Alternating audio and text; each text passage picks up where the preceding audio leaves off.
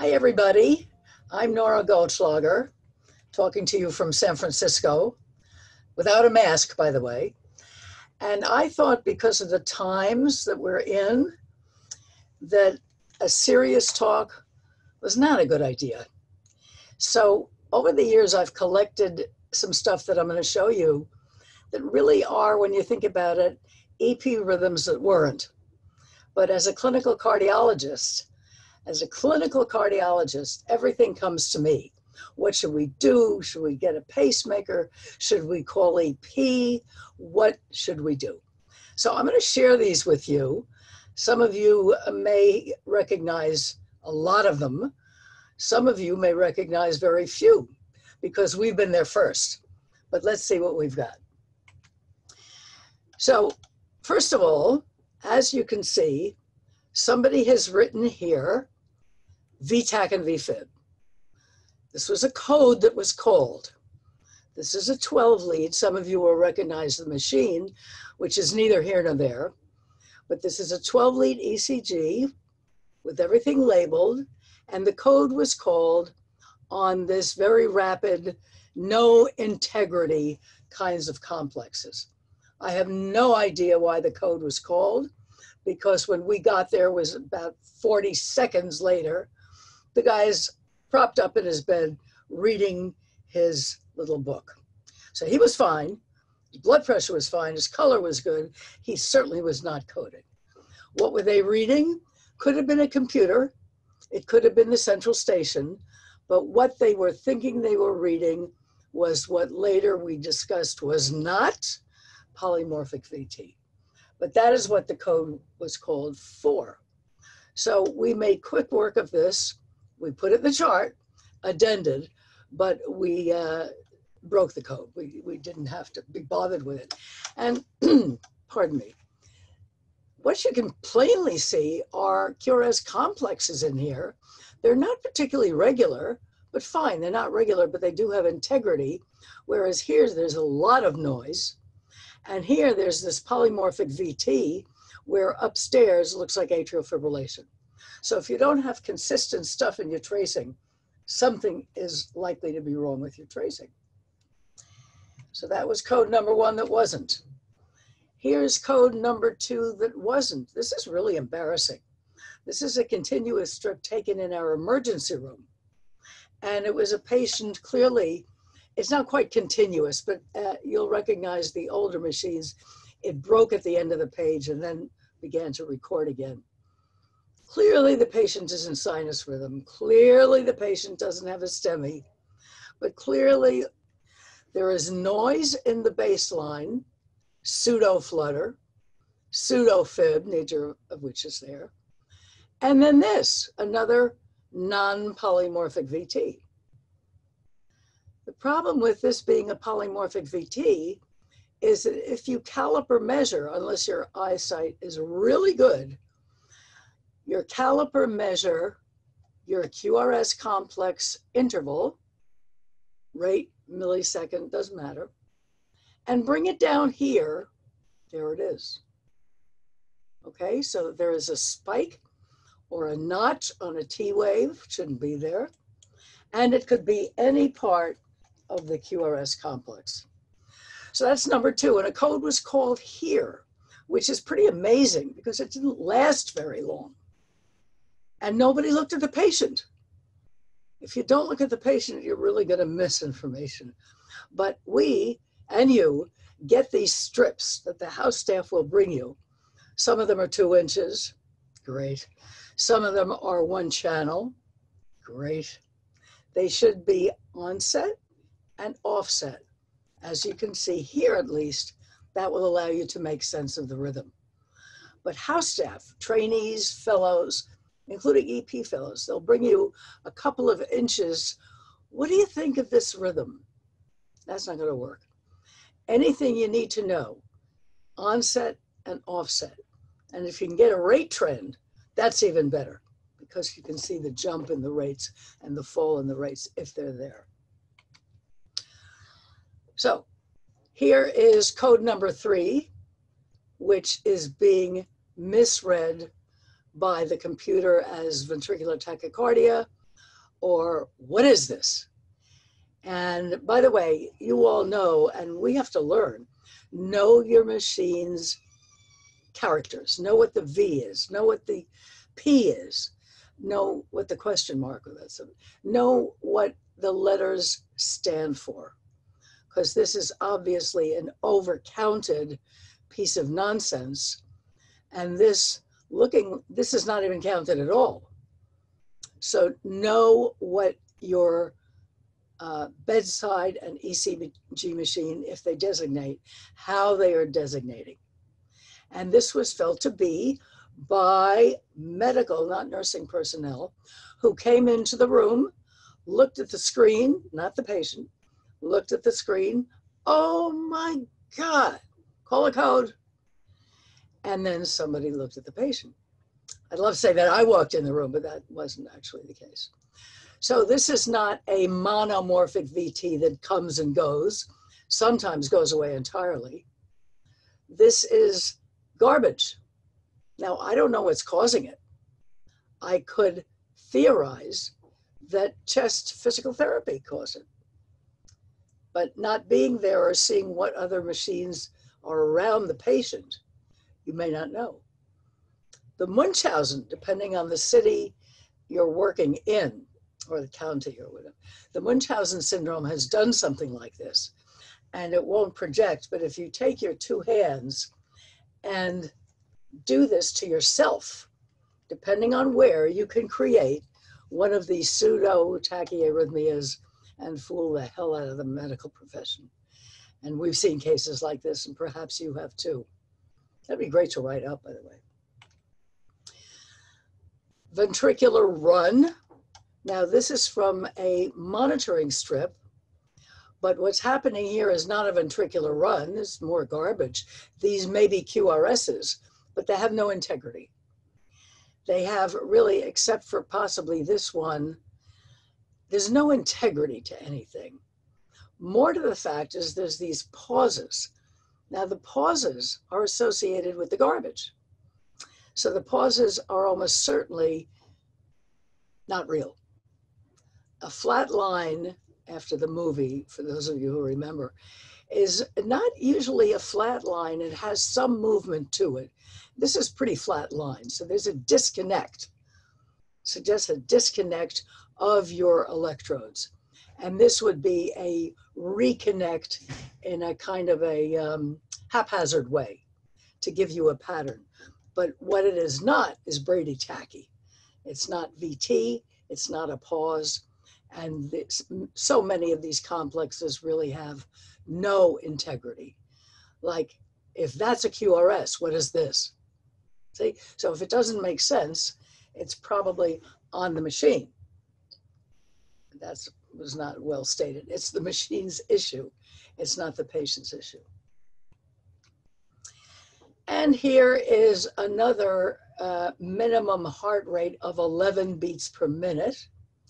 Well, what's wrong with that? Well, many of you know from your monitoring days or now, is that looking at all channels available is a pretty smart thing to do. So if somebody would bring you this flattish line, what could you think? Well, we have complete AV block. These are all P waves. We have complete AV block. Or we have asystole with garbage. Well, that's not going to be right because these are three simultaneously recorded leads. And the rhythm is sinus. The rhythm is not a flat line. The rhythm is not complete heart block because the rhythm is sinus. And the tracings are simultaneous. Now, how do I know absolutely that these are not P waves? Because they time with the QRSs, right on time with the QRSs. And there's nothing visible up here to go along with the P waves that we do see. So use your information and don't believe what's written until you can actually see what's written. Trust nobody. 4.5 seconds, pause. Right? That's not right either. I mean, it sure looks like a pause, but look what's happened before. What's happened before is a shortening of the PR, QRS, QT duration. So something has stopped the presses, if you would. It's a mistake on the part of the recording apparatus.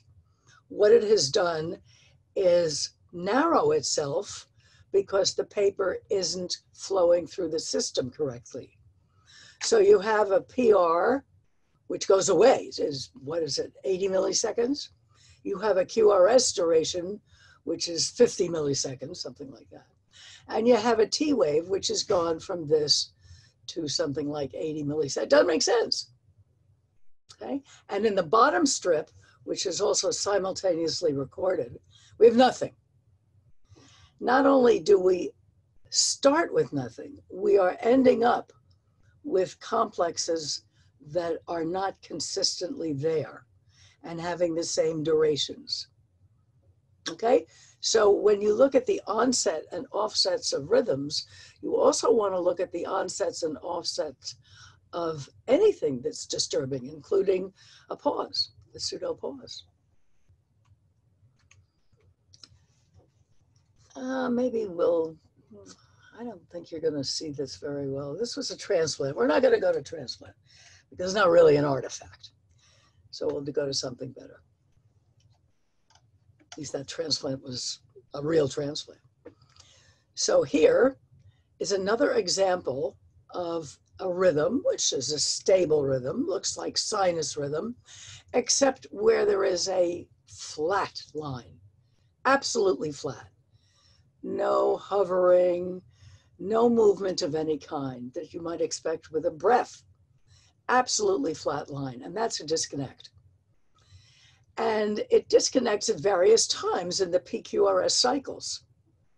Like, what happened to this T wave here? What is this? This is a T wave of the prior beat. What's going on? What is this complex? Again, absolutely flat line with some waveforms in here, which you can't identify and are inconsistent, is likely machine related, and most likely in our experience, I would say, is reflective of a disconnect. And this is also possible. Sometimes you have to have go to the patient and say, what were you just doing? Oh, I was brushing my teeth. Oh, it was itching. It was itching under my electrode. Wouldn't be up here anyway. I was itching under my electrode and I was fooling with it. So they'll give you a little history, which allows you to know that. And it's always interesting to put that in your record somewhere annotated so that the next guy who comes down the street doesn't make the same mistake. Another totally false couple of rhythm strips, which again, the computer, if you look at the computer read and not the ECG itself and not the patient, you're going to get it wrong because the computer is reading multiform premature beats and runs of ventricular premature beats. Here it reads ventricular tachycardia, called a code. This is not, it's too artificial. Everything is too narrow and too flat. Human beings do not behave like that.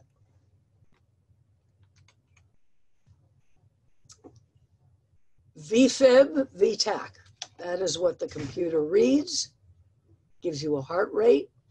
The underlying atrial rhythm is not clear from this. And then we have this very wide, I would say everybody missed this except some people, very wide complex appearing rhythm.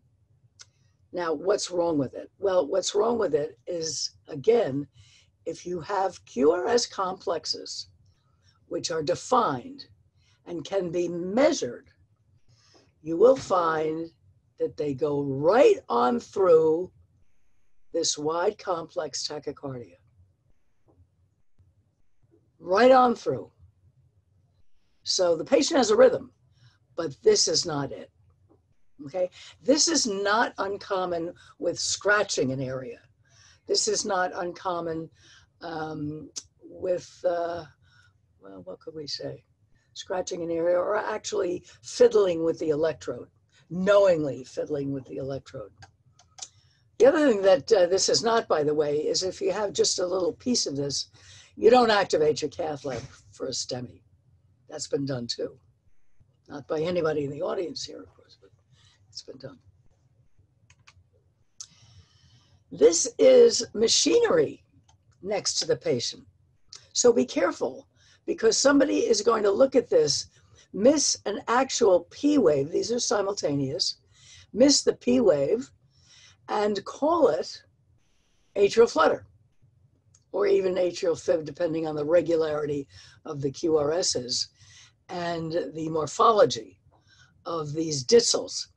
Now, very often the patient has so many lines and so many tubes and dialysis machines and all kinds of physical machines that are capable of generating electrical signals that will be picked up by your recording equipment. It's very hard to get because so much of the information is proprietary.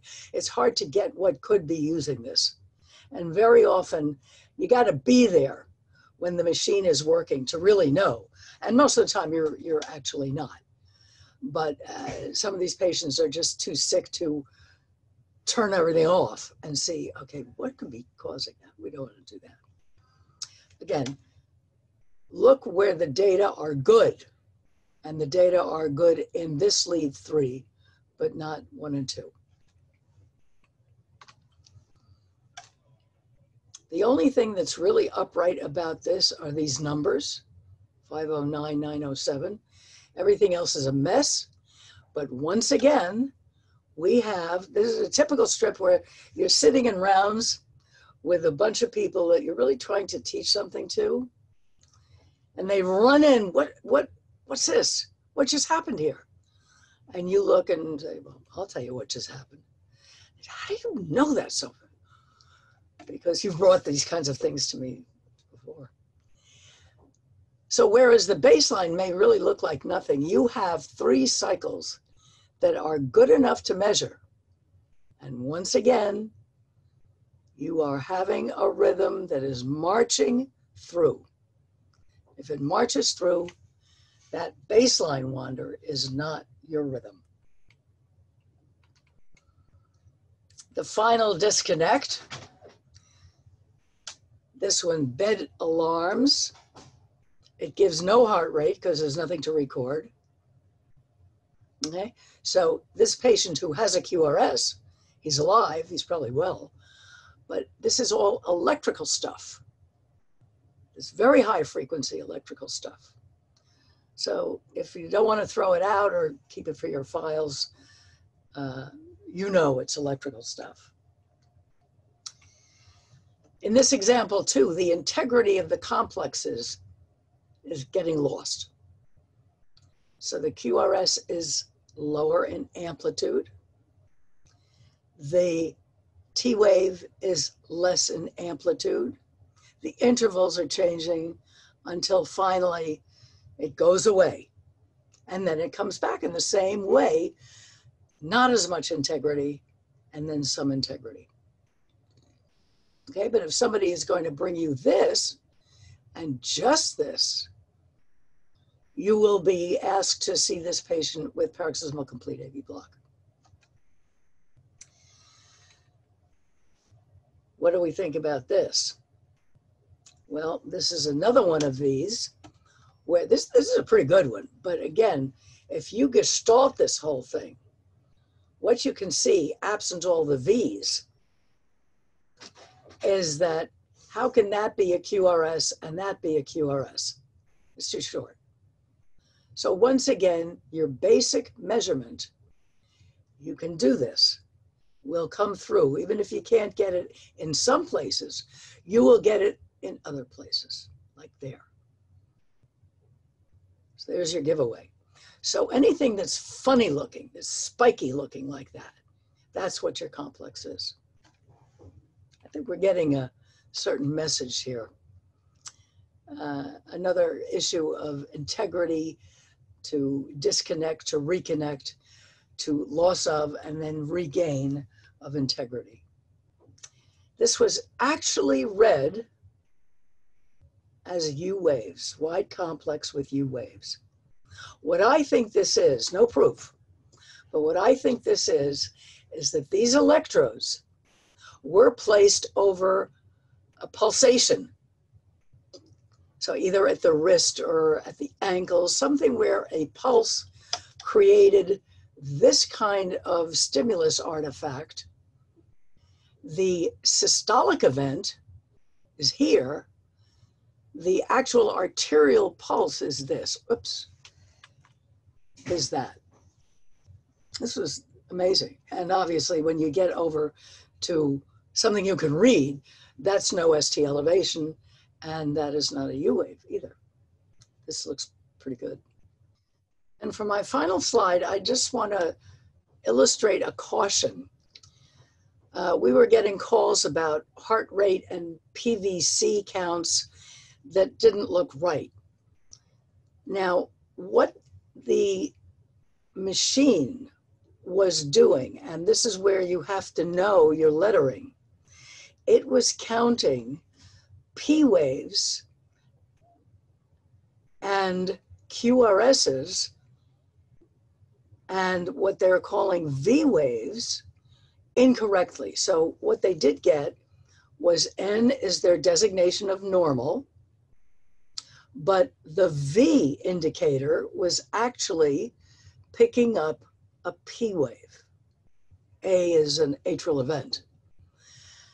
What's going on? Well, what's going on is that the amplitude in the machine that is seen by the machine, the amplitude of the P wave is such that it is too high to be recognized as an atrial event. Now, you won't see that on surface, but you can figure out what's going on. The amplitude of this P wave is being called a V because it is not sufficiently of a different amplitude from the true normal or the A. So there was PVC overcounting, and the diagnosis of this man's bradyarrhythmia was missed because the heart rate was given by the machine as 80. So until you walked in and actually looked at this thing and said, this is not right. This is why one has to not trust what is printed, obviously look at the patient, and know the designations of the machines and how to fix them. And all we did here was to get a different position that would discriminate between A and QRS, a premature ventricular. So that is my better part of my collections of artifacts. I hope you've enjoyed it. It was a pleasure being here, and I thank you very much for your attention.